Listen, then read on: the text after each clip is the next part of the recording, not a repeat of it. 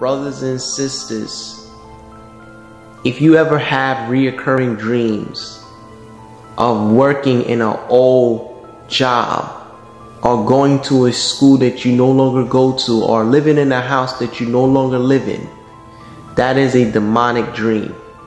And you need to rebuke those dreams, and you need to go to God in prayer and ask what's really going on. You see, God gave me a set of visions this week since I've been off from work, and showed me of me going back to my old residence, my old job, or being in the school, which I no longer go to school. I'm a grown man. You feel what I'm saying? And in the dream, you're not aware that you're dreaming, right? But you're just constantly going to these old places that's demonic.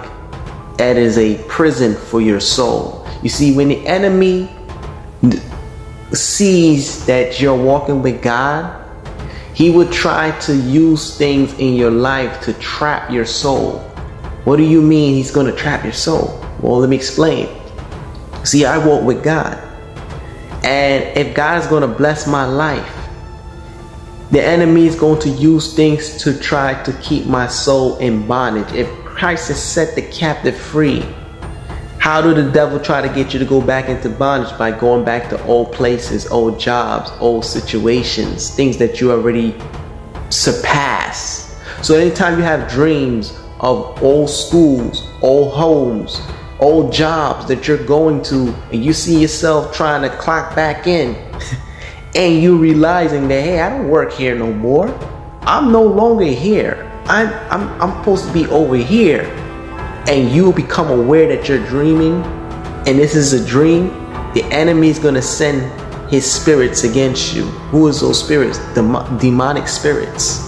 See, those people in the dream that's at your old job, old home, or whatever is going on in that vision are familiar spirits. And that's a demonic soul tie that you have, that you need to break. You need to get into prayer mode.